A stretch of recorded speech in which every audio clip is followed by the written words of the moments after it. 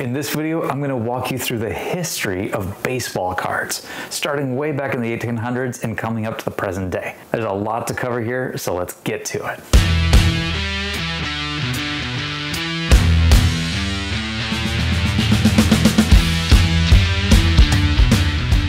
What is going on, everybody? Thanks for joining me on my channel, Brutus on Baseball. I've got a big one here today that I've been working on for a while that I wanted to finally share with everybody, and that's the history of baseball cards, where they come from, how they evolved, and what the state of the hobby is today. There's a lot of information contained in this one, so I've had to split it up into separate episodes.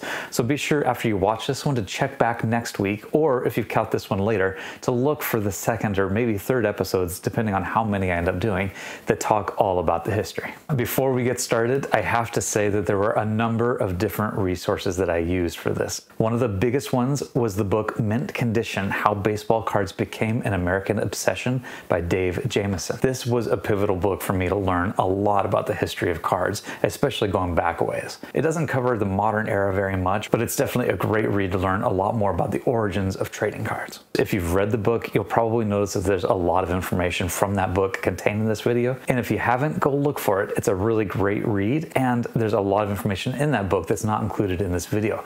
Also, the Library of Congress baseball cards website, a lot of great information about the pre-war era, and another website, the Pre-War Cards blog and database for pre-1948 sports cards.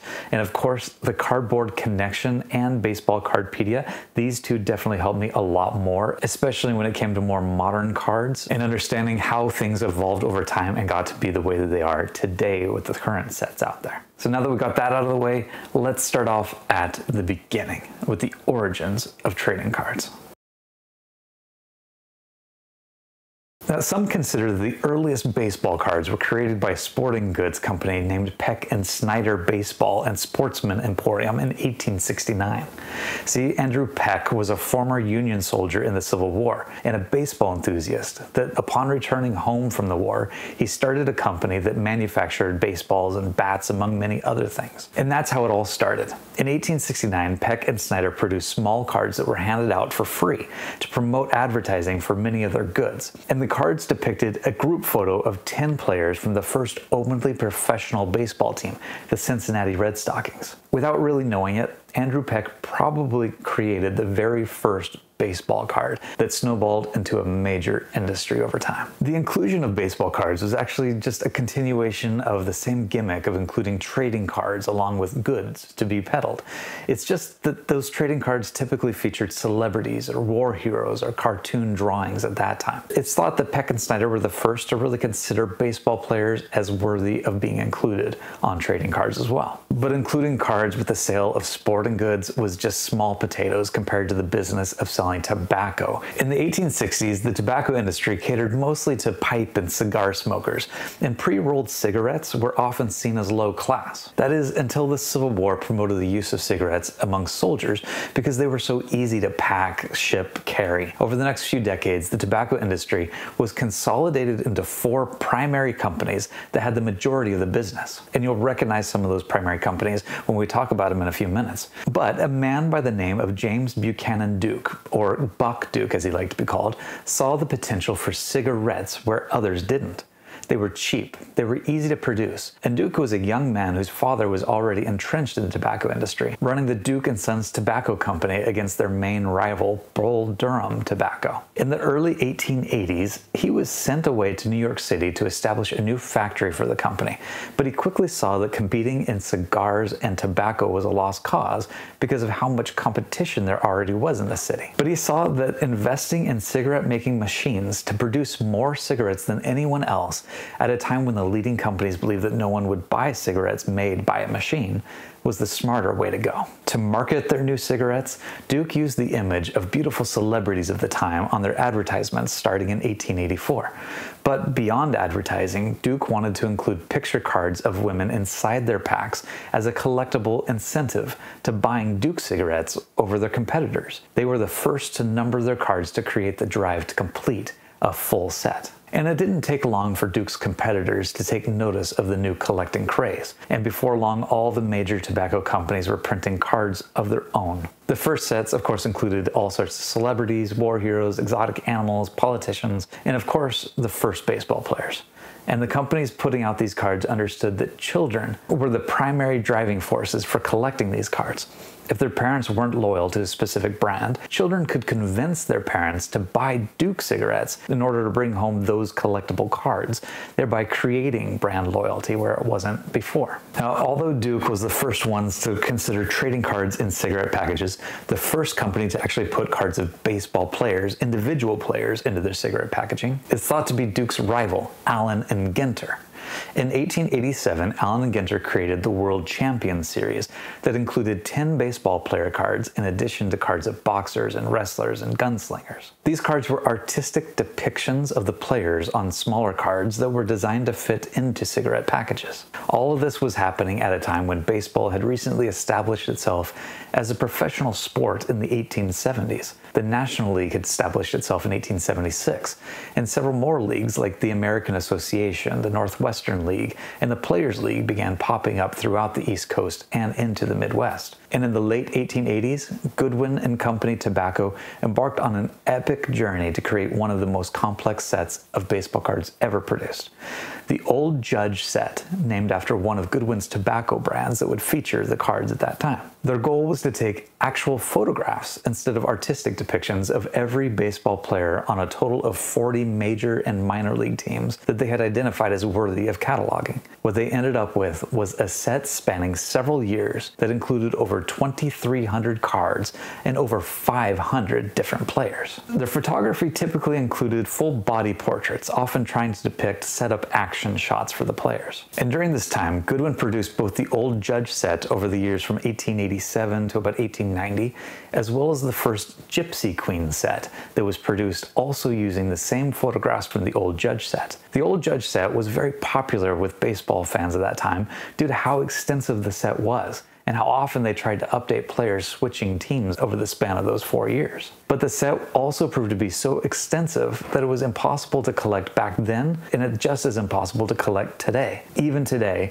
it's impossible to know exactly how many cards are even out there and to find ones that are available. It's debatable whether it was the rise of cigarettes that brought about the rise of baseball cards, or the rise of baseball cards that brought about the rise of cigarettes. They kind of went hand in hand. Tobacco salesmen at first wouldn't deal in cigarettes, but after the craze that collecting baseball cards created, they had no choice pretty soon. And a big reason was that young boys started to get caught up in buying cigarettes for the cards. Not many states had laws in place prohibiting the sale of tobacco products to minors, and soon the young generation became hooked on both collecting cards and smoking. And I should take a quick aside here. I'm talking a lot about smoking and cigarettes because that's really the origin of baseball cards, how they came to be. But I hope in today's day and age, all the kids out there that may be watching know that smoking is not good for you and you shouldn't do it. My public service announcement aside, let's keep going. In the mid to late 1880s, another change was coming that would revolutionize the tobacco industry.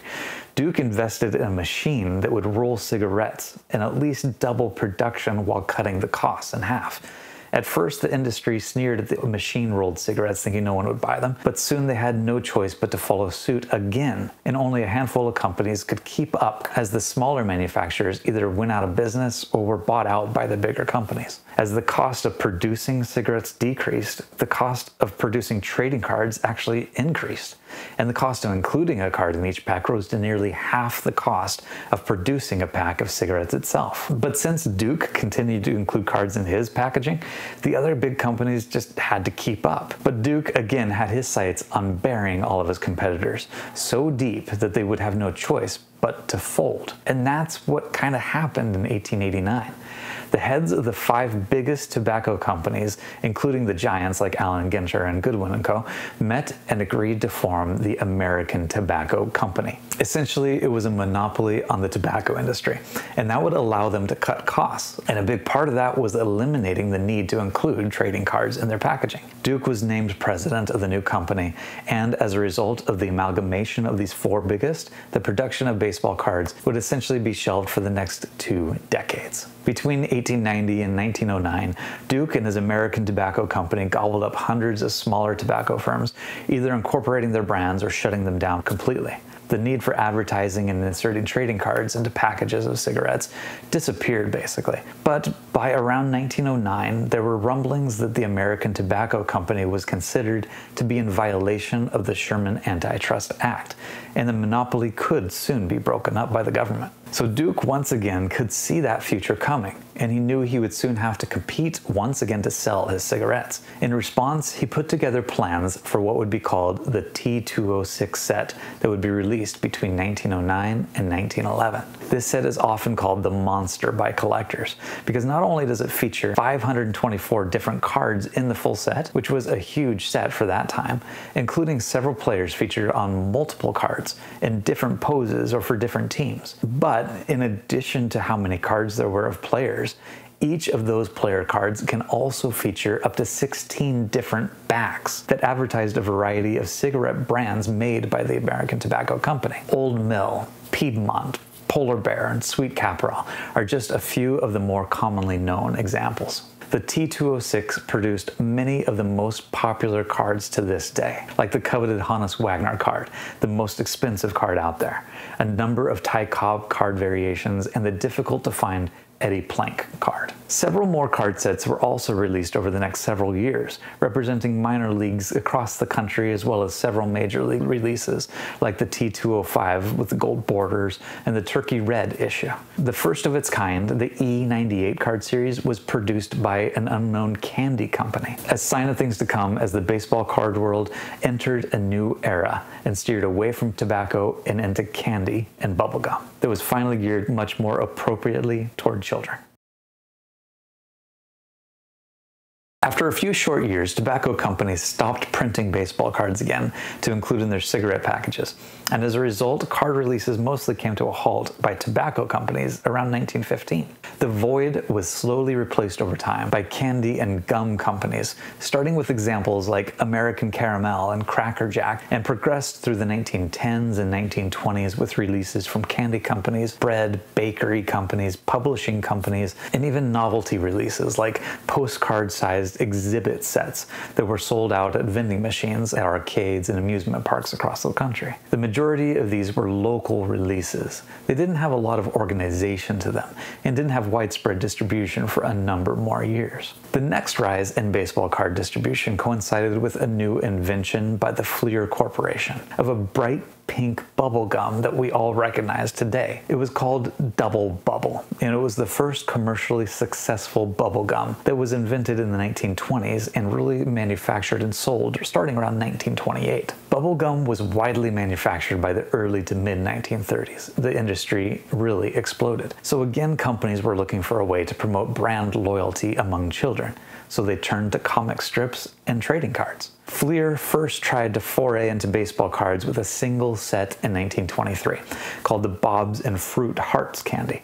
But Fleer's focus was on comic strips mostly, while a competitor of Fleer, the Goudey Gum Company, chose to focus on trading cards. They started with cards depicting Native American leaders, but by 1933 they had produced Big League Chewing Gum, which included a set of 240 baseball cards that could be had, with some of the biggest stars in the league appearing more than once in the set. The 1933 Goudey set is perhaps the most recognizable set produced between 1915 and 1947. Although Goudey investing in baseball cards at the height of the Great Depression was considered by some to be a foolish decision, the timing was perfect, because the average fan couldn't afford to attend an actual game anymore to see their favorite players. The inclusion of cards that featured their favorite players in these gum packages that cost only 1 cent each was the main link that fans, most of which were young boys, had during the decade to stay connected to their heroes through the Great Depression. Goudey continued to release sets from 1933 to 1938, skipping 1937,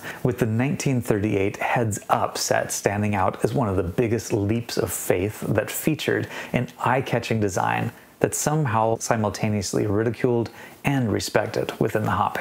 Other bubblegum and candy companies followed Goudey's lead, including DeLong's 1933 set and National Chiclets Diamond Stars set that spanned 3 years from 1934 to 1936, and saw several versions of these cards reprinted with various backs throughout that 3-year period. But a man that would have one of the biggest impacts on the future of the baseball card industry was a lifelong entrepreneur of many different trades that had found little success up through the late 1930s, and that was Jacob Warren Bowman.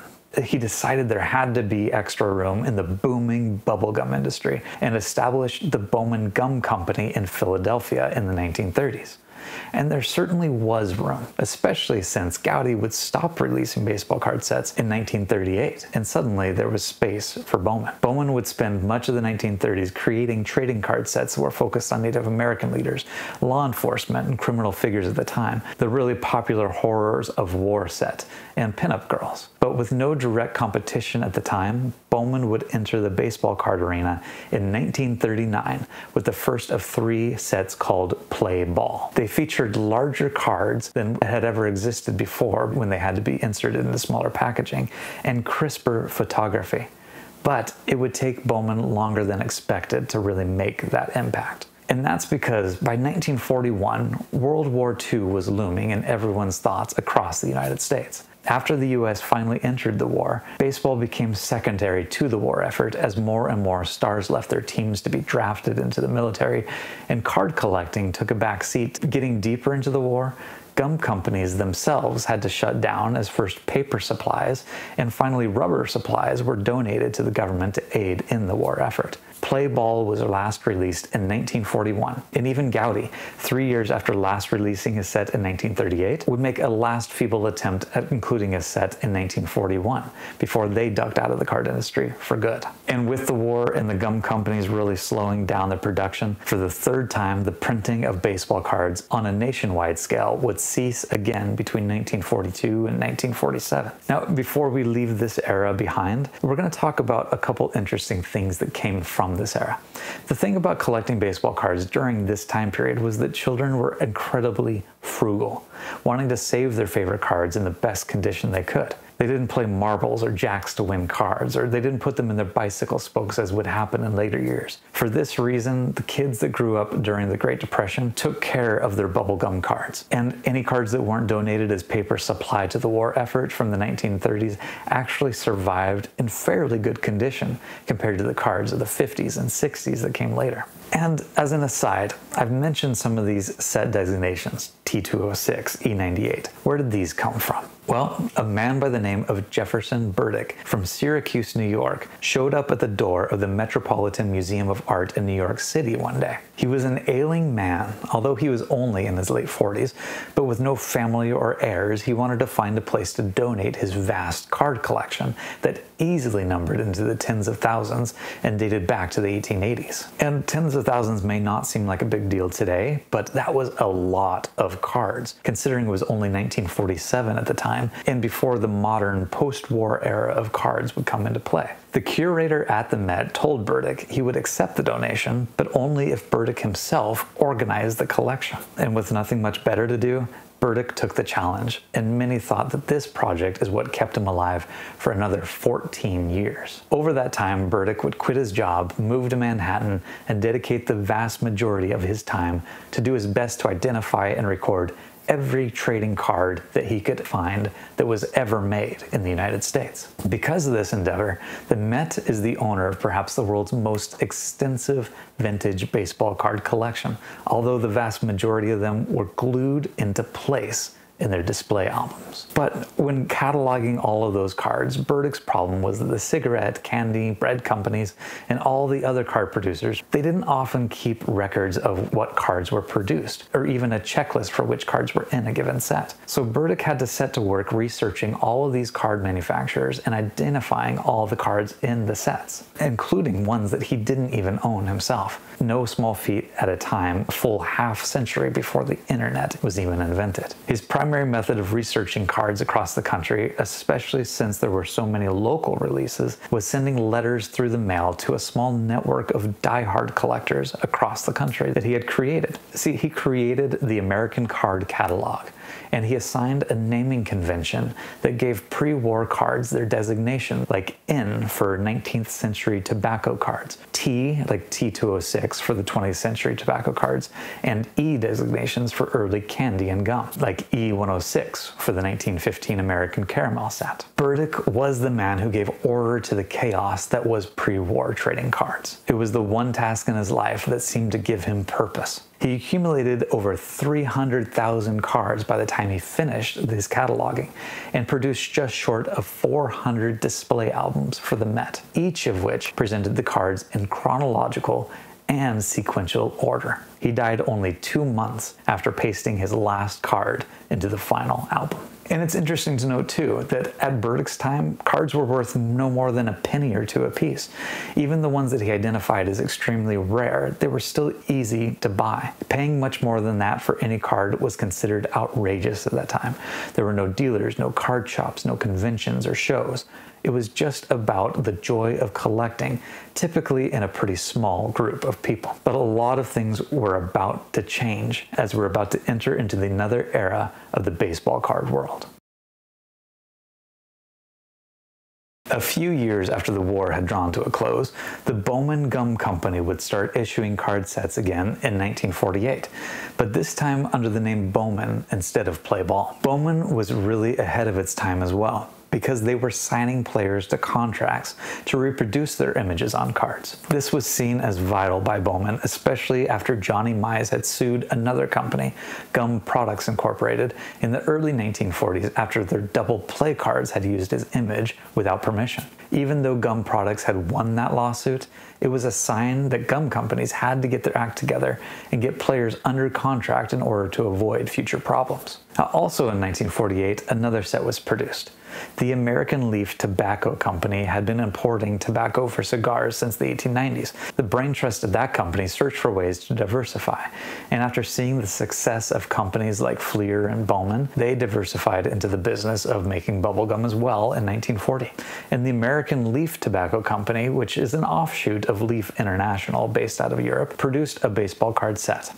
The 1948-49 Leaf set was released over 2 years and had copyrights on the back of the cards that spanned both 1948 and 1949, with many of the cards containing information from the 1948 season on the backs as well. The set was numbered between 1 and 168, but for whatever reason the set was not finished and featured cards that were skip numbered, so only 98 total cards were actually produced. It was Leaf's first attempt at creating cards, but the landscape would soon change. You see, the Shorin brothers, owners of the American Leaf Tobacco Company by that time, after numerous mergers and buyouts, decided to rebrand as Topps Chewing Gum Incorporated. At first, they were looking into trading cards of popular cultural figures in America, but one of their key marketers, a man by the name of Cy Berger, convinced ownership that baseball players maintained their popularity year in and year out, as kids always wanted to collect the players on their team. Topps had the foresight to sign as many players as they could to contracts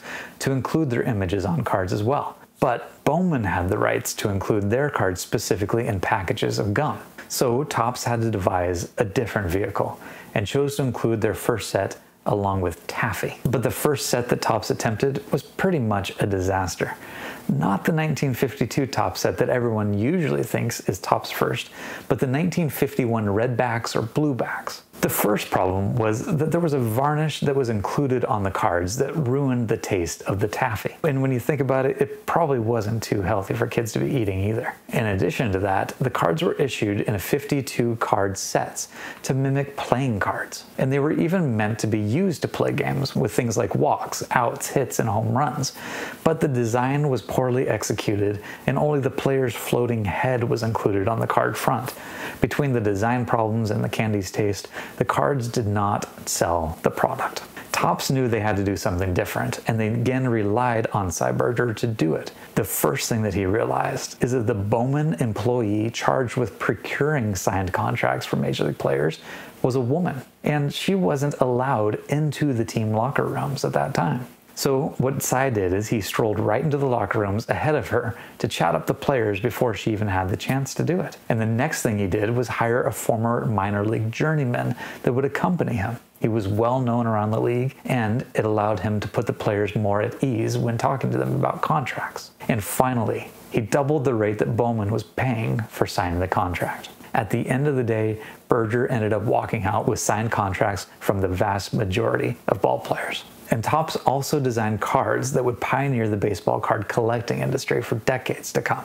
A man by the name of Woody Gelman headed the Topps department of artists that would put together a handful of card designs and the artwork that the Topps executives would vote on every year to decide which one would be the design for that year. They were the first card company to put a facsimile of each player's autograph on the card front, as well as the team logo, which surprisingly had never been done before. And for the back of the cards, they were the first to imagine putting the player's stats right there on the card, so that future generations of kids and fans could learn and memorize all their favorite players' accomplishments. And finally, they were the ones to standardize the size of cards for the first time, initially at 2 5/8 inches by 3 3/4 inches, which was eventually reduced to 2.5 inches by 3.5 inches in 1957. The initial run of 310 cards from that 1952 Topps set sold so incredibly well that Topps decided to print a previously unplanned second run of 97 additional cards, one of which would include Mickey Mantle's first Topps card. It would become the most sought-after and expensive baseball card of the post-war era. Of course, the release of 1952 Topps brought on a lawsuit almost immediately from Bowman, because many of those players had signed exclusive contracts with both companies. The final ruling was that Bowman's rights had been infringed since they had signed most of the players first, and that a player may only sign a contract with one company, and that all of the companies would not have the right to print an image of that player.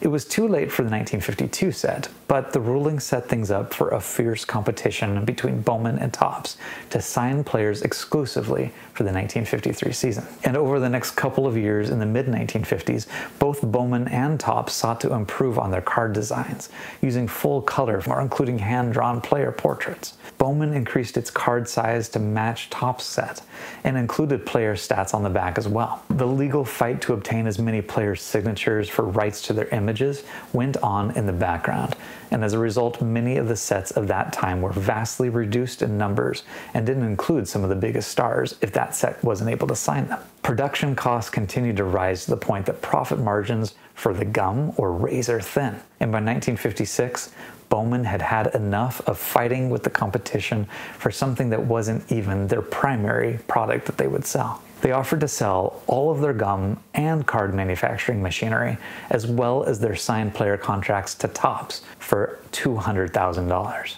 With Topps coming out on top by 1956 and obtaining the rights to almost all Major League players, it was nearly impossible for any other company to challenge them on the perch that they had. And the Topps contract language stated that only Topps had the right to print a player's image on a baseball card that was packaged either alone or in combination with chewing gum, candy, or confection.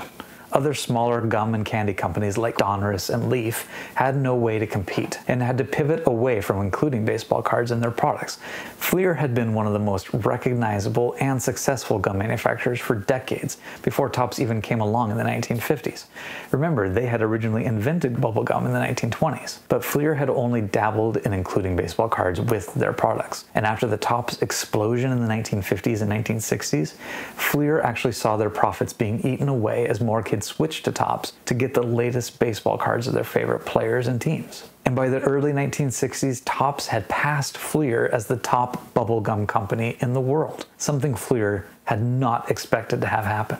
Topps had benefited from numerous inventions and strategies produced by Fleer to make and market bubblegum. So Fleer asked the Federal Trade Commission directly why they shouldn't be able to do the same and benefit from the Topps baseball card gimmick for selling the gum. So starting in 1962 and going for nearly 3 years, the FTC held a hearing that included testimony from Major League players, gum executives, and marketing professionals for the purpose of trying to show that Topps operated in a monopoly on baseball cards. The hearing showed how Topps had scouts and minor league managers on their payroll who had helped to sign the best up-and-coming minor league players before they even debuted in the big leagues, and how they had effectively barred any other company from being able to compete with them. There was a lot of pressure from Topps executives as well, and even some of the team management, for those players to sign the contract. By 1961, Cy Berger's whining and dining of major league players had resulted in Topps having signed 414 of the 421 players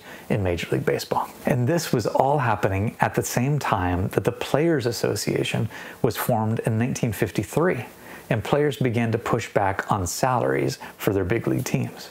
But for whatever reason, the players didn't ask many questions about contracts with Topps, or they didn't recognize the leverage that they actually held. Some think it was because players were ecstatic to see their images on baseball cards, while others point to the coziness between Topps and the teams in the Major League Baseball itself because of all Topps had done to get baseball into the hearts and minds of the young generation across the country. The only player that seemed to recognize the leverage he had was Ted Williams, who declined to sign with Topps and renew his contract in 1958. He instead signed a contract with the highest bidder, which happened to be Fleer, for a total of $12,500. And Topps wouldn't compete with that because they didn't want to pay him a large sum and then see a lot of other star players start to follow suit and demand higher compensation for signing contracts. So what Fleer did is they released an 80-card set in 1959 that was centered entirely around Ted Williams at different points in his career, and even a lot of cards having nothing to do with baseball. And that set absolutely flopped.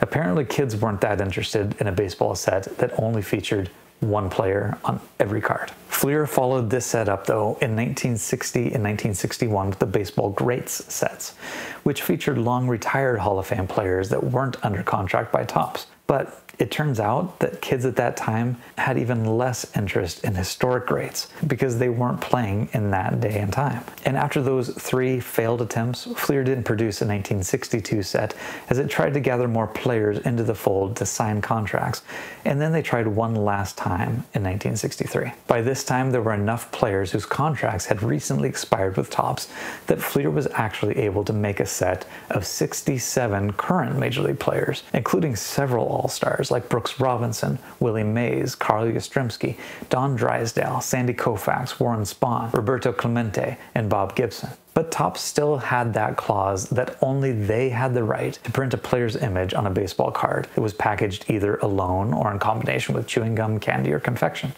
And so Fleer decided to package their baseball cards with a cherry-flavored cookie. But a cookie with next to no sugar, because it couldn't be considered a confection or else they'd be in trouble.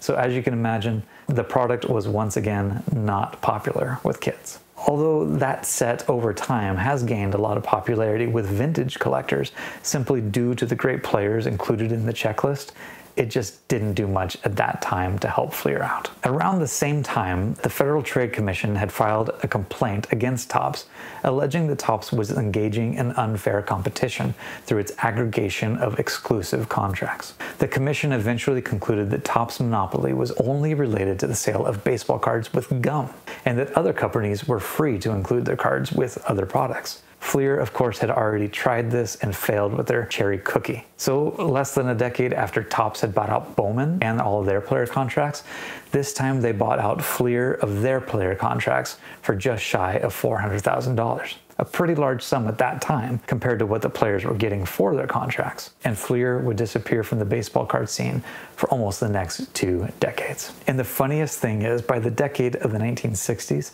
the gum included in a package of baseball cards had truly taken a back seat to the cards themselves. And young boys often bought a pack of cards to only absent-mindedly chew or even throw out the gum and focus on the players in the pack instead. This was the generation of kids playing games with their cards, flipping them against the wall to try and win a friend's stack of cards, or put them in the spokes of their bicycles to make sounds as they rode around the neighborhood. And this brings us to the next era, in which Topps would operate however they wished, because there was no direct competition. And that is where we're going to stop it in this week's video. There's just so much information I wanted to cover here. I couldn't include it, or else it would be like an hour and a half long video. Be sure to check back again next week to catch the rest of the story of the history of baseball cards. Until next time, keep talking baseball, take care of yourself, and we'll see you around.